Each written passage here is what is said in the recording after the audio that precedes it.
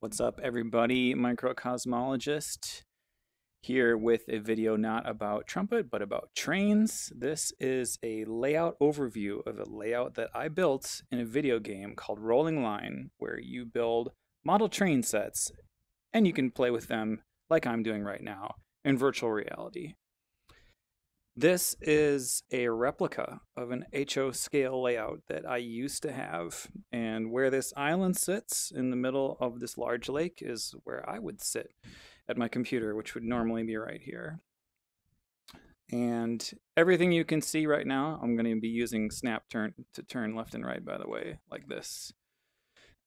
This is the view you'd have when sitting in the railroad room looking at the trains, and you can see we've got two levels. And it's funny, when you build a layout, you think you know everything, you think you've accounted for everything, and then when you're presented with the reality of it in front of you, there's so many things you just weren't thinking of when you designed it. And for me, the thing I wasn't really fully aware of when I built it is just how much hidden track there was going to be. You'll notice that the main line along the bottom here, you can see the other side disappears behind all the scenery. And I essentially decided not to put up all the scenery because it would have meant that I couldn't watch the trains when they disappear, which would be a lot of the time. So where are we? When are we? We are in the state of Washington. The year is somewhere between 1948 and 1956, and we're on the main line of the Milwaukee Road in the Northern Pacific. And that's loosely the time frame. If you're looking at this rolling stock right now, you might say, hey, come on, this is obviously not the 50s. I've got some 70s stuff because of what's available in Rolling Line. So eventually I'm hoping to change this, to upgrade it, to tweak it, and really make it my own. But in the meantime, I just wanted to put it out there, show it off, and give a sense of what I've built. I'll probably share this with some friends of mine who are into trains, and this is kind of my vision for what the layout was to become, although I would have never been able to afford this many pine trees in real life. So it's way more forested than the model railroad was ever going to be. And the concept of the layout is we've got a double track main line that flows all around the bottom, and it turns around at either end. And we've got an upper deck. They are connected, although you can't really see the connection from where we're standing right now.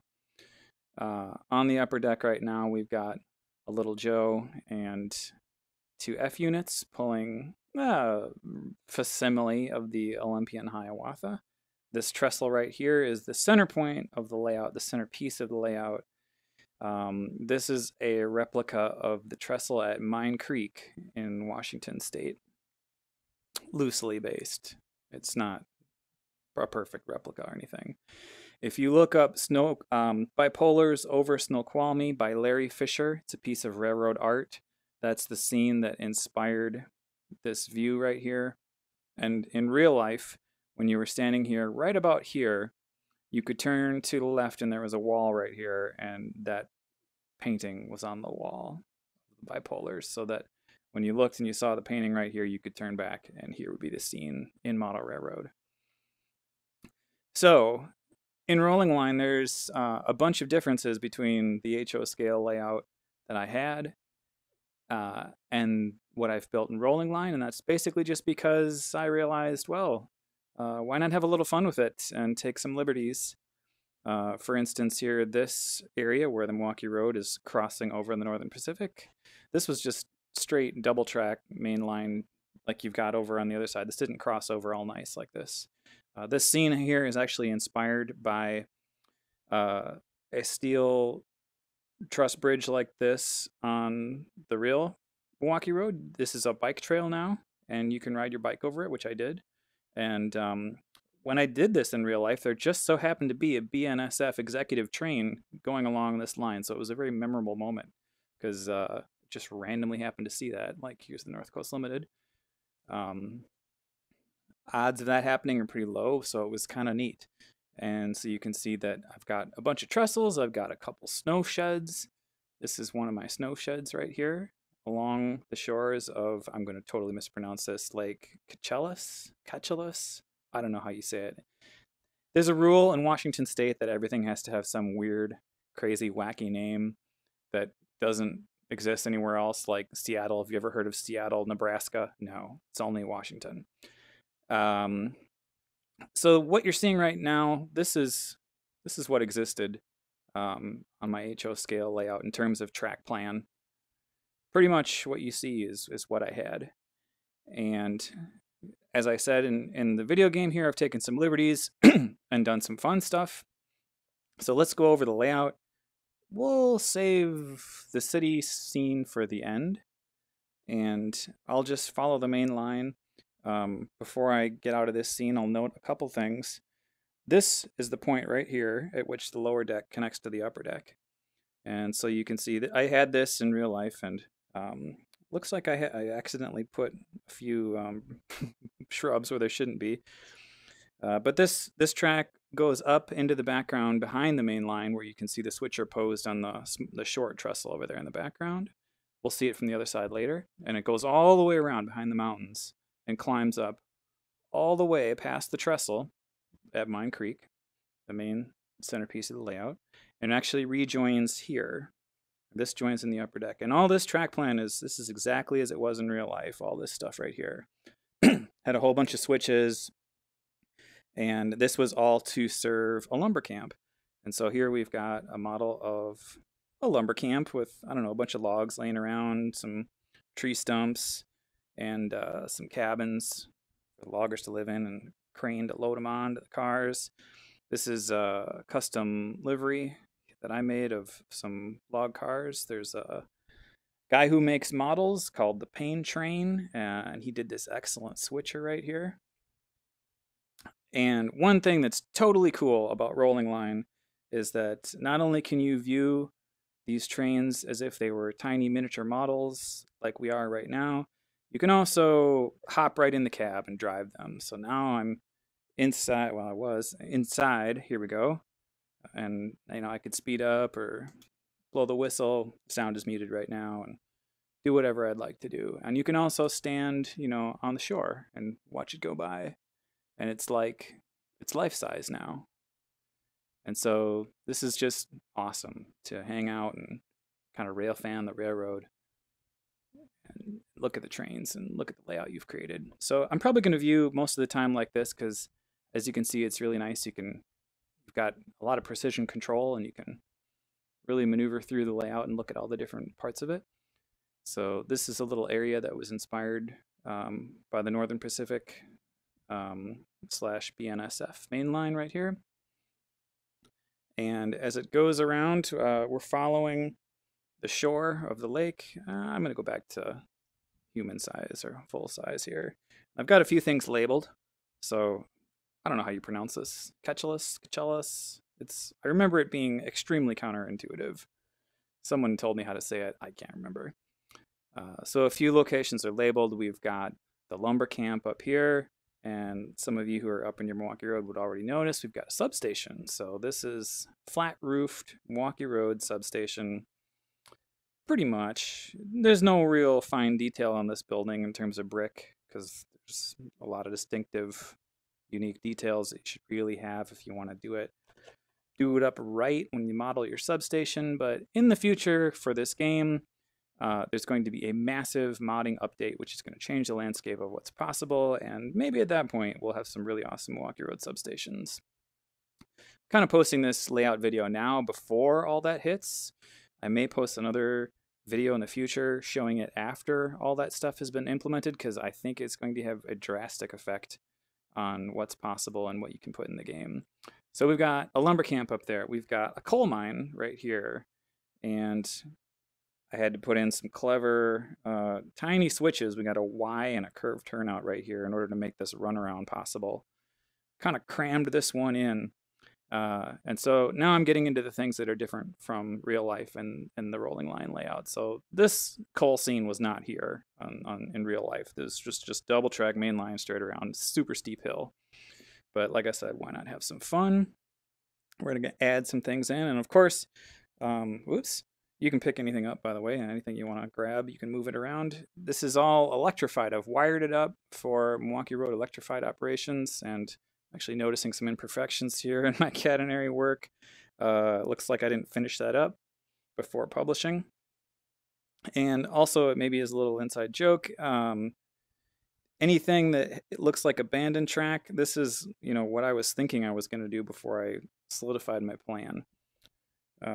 We've got a little grade crossing scene right there, wooden bridge that goes across the main line, and some more curved turnouts here, and some staging for coal cars. These are empty ones as well as a tank car, which can serve the coal mine industry over here. So if you're going to actually operate this for real, you'd be using this road switcher right here, Jeep 9, to service these cars and to swap out the full ones for the empty ones. And this is kind of cool right here. We've got some custom liveries. These are auto racks that are loaded. And behind it, we've got 89-foot trailer flat car, which I've done a custom livery of for the Preferred 45 Milwaukee Road train semi-trailer intermodal. And this trestle right here is actually based off of the Milwaukee Road crossing over in the Northern Pacific in eastern Washington. I got halfway. There should be 2 of those concrete pylons, but again, it's kind of tough to create this without the right shapes. And I said to myself, you know what? There's going to be some huge modding update coming out that's just going to make all this like so much easier to do. I'm just not going to try that hard right now, to be totally honest.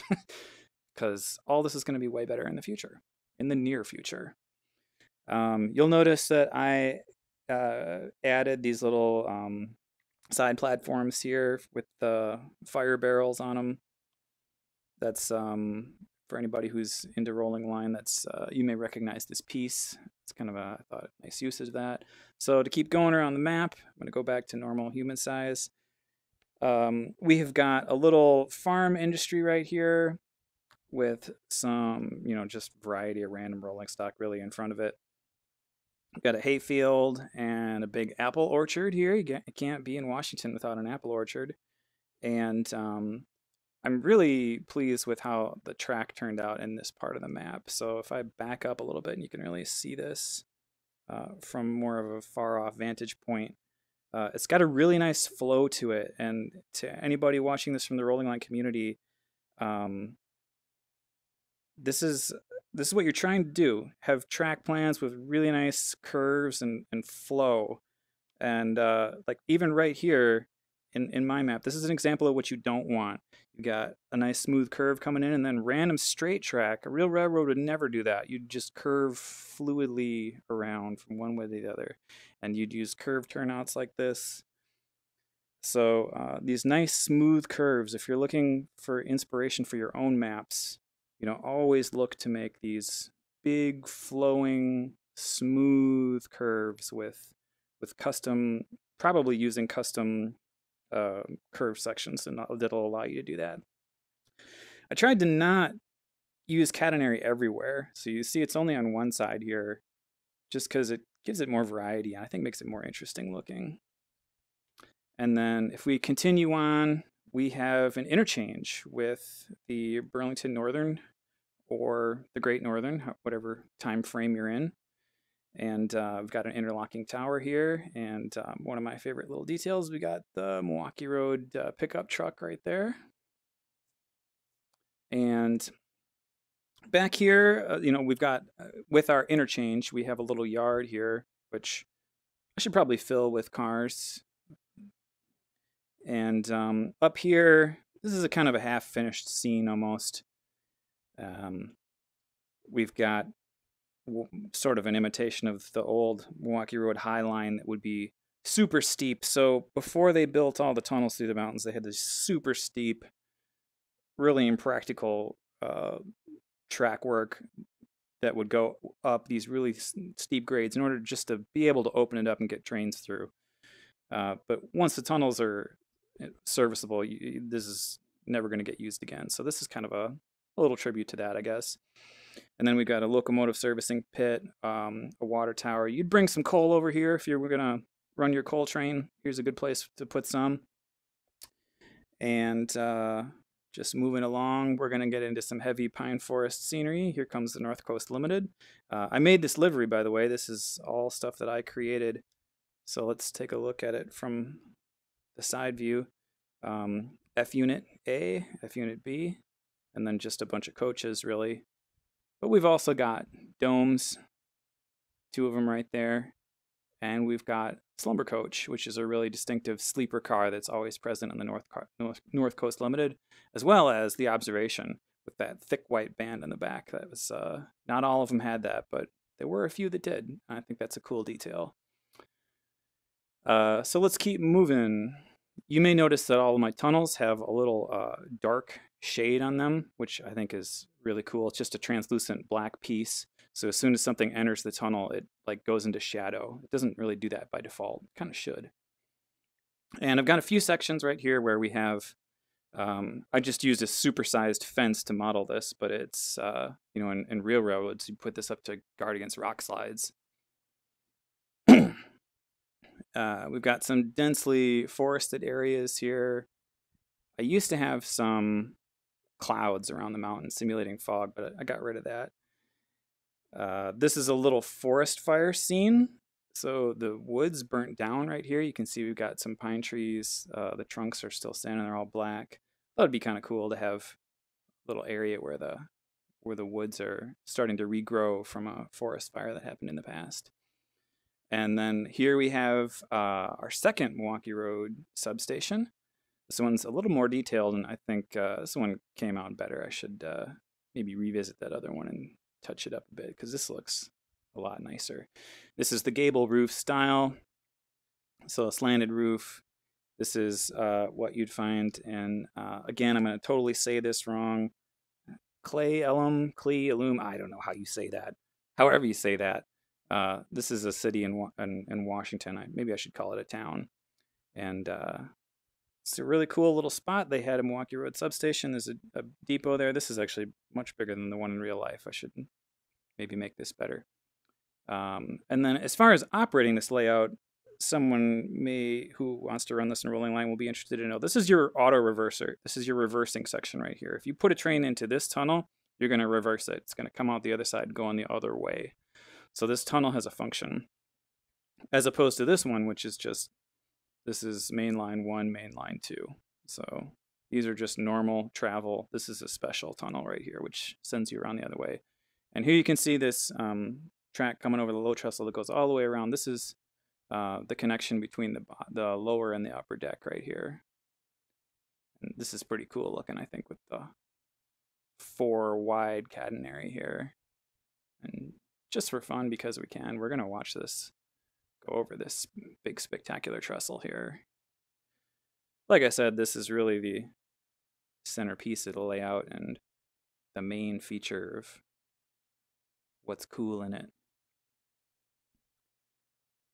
And when this rolling line modding update comes out, I kind of hope to replace all these trestle bents with super detailed, really nice, cool looking ones. But I don't know, part of the appeal of rolling line is that it's low poly. This is kind of intentionally, you know, I'm not going to call it bad graphics, but, you know, low res graphics is kind of the idea.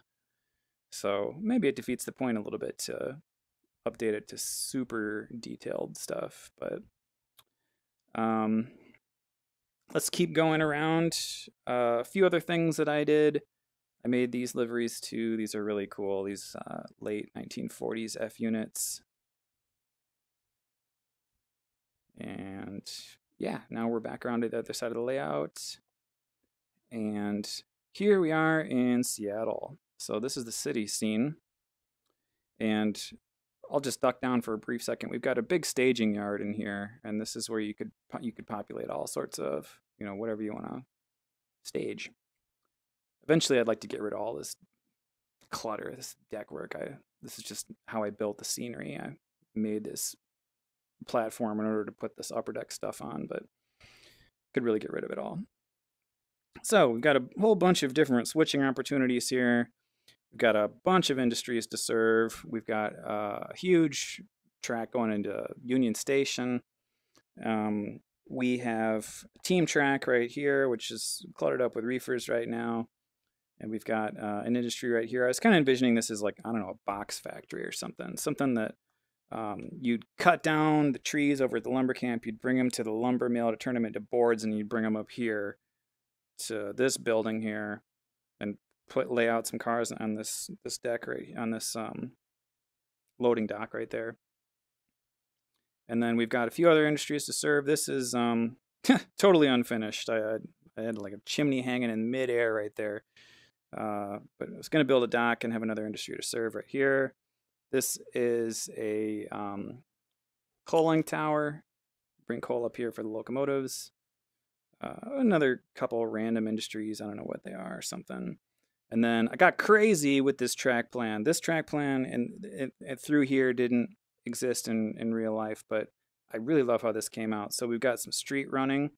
This is meant to emulate the city of Renton in Washington, which did have the Milwaukee Road going right down the main street like this. Who doesn't love that? And I remember seeing some really wild track plans in Model Railroader where they do stuff like this, that they've got this turnout that comes, with this really sharp radius and these crazy diamond interchanges back to kind of a hidden area. And what I've got going on here is a switcher, and we've got an icing platform. And so this is a fun little switching puzzle to operate where you want to switch out these 4 refrigerator cars with different ones. Like you want to get the Land O'Lakes swapped with the Schlitz.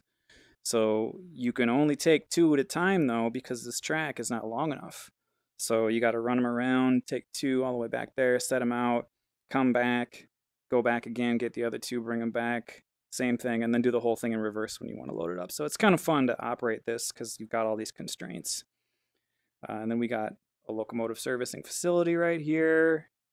This is another kind of random dock industry.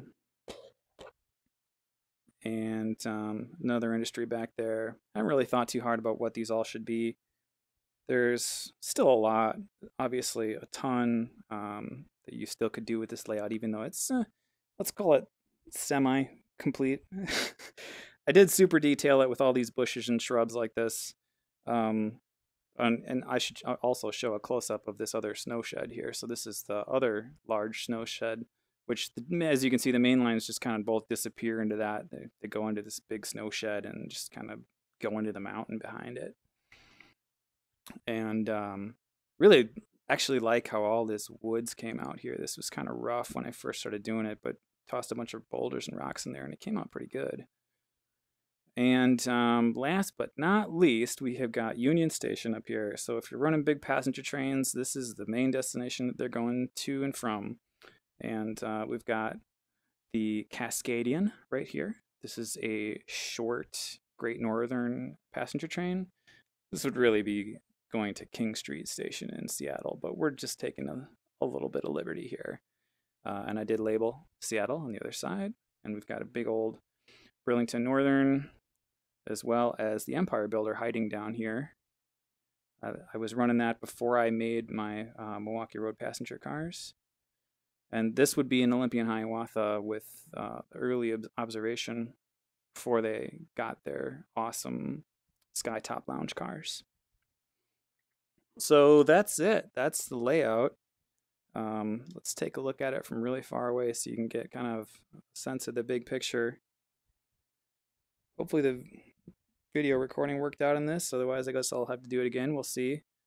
But I put maybe, I don't know, a lot of hours into this. I'm going to say 70 to 80 maybe to make this whole thing. This is my first layout in rolling line. I'm going to make another one. The next thing I'm going to do is going to be super easy and short. I'm just going to make a diorama. Who cares? Teeny tiny little thing, nothing to it.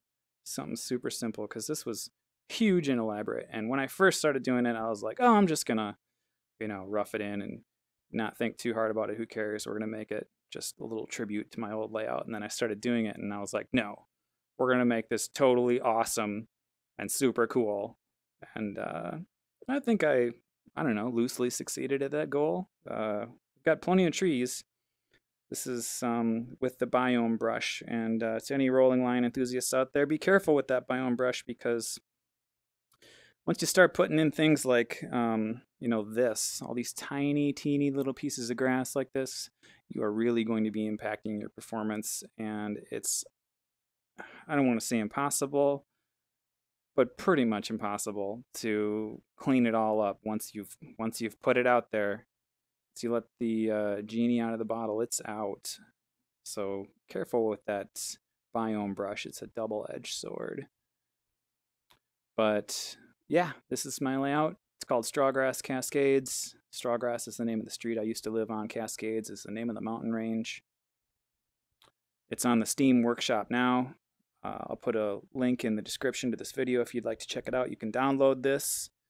You won't have all these nice custom liveries and custom vehicles that I've got here, but most of the things that you see are accessible and can be downloaded. And I think it came out pretty well. I'm really pleased with how it is right now, and I'd like to put some more work into it in the future and make it even cooler. I hope you enjoyed this video. I'd like to see more rolling line content like this. Part of the reason I'm making this video is because I want to encourage other people who might watch this to say, hey, I can make a video like this for my layout. Imperfections and all, like I must have fat fingered this in VR. You can grab pieces like this and duplicate them, and accidentally duplicated a big old girder right here. And just grab this, get it out of here, and delete that. Yeah, so that's my layout. Hope you enjoyed this, and thanks for watching.